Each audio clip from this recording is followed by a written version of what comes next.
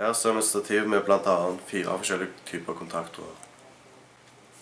For å få flere innganger i kontaktoren har vi hjelpeblokker som vi setter opp på kontaktorene. Vi har relé, tidsrelé og 2 kontaktorer. Her er det en type kontaktor, den blir blant annet brukt til å styre en motor. Dette er et vanlig relé som er brukt. Her er det et tidsrelé forsinket ved innkobling.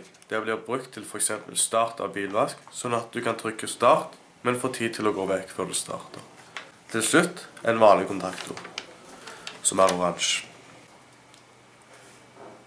Kontaktorer er markert med forskjellige tall.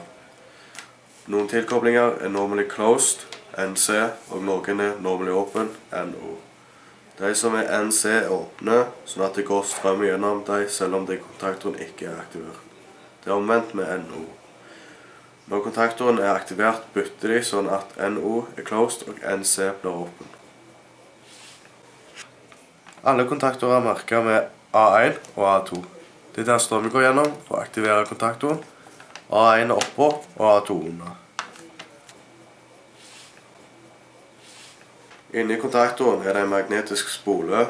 Den blir aktivert når det går strøm gjennom kontaktoren. Når den blir aktivert, drar magnetkraften inn. Grunnen til at vi bruker kontaktorer er at de tåler mye strøm. Det går an å kjøpe forskjellige størrelser som tåler forskjellige spenning og strøm. En bryter tåler ikke for eksempel 5,5 kW, men det gjør kontaktoren. Derfor kobler vi sånn at bryteren styrer kontaktoren, og kontaktoren styrer for eksempel en motor.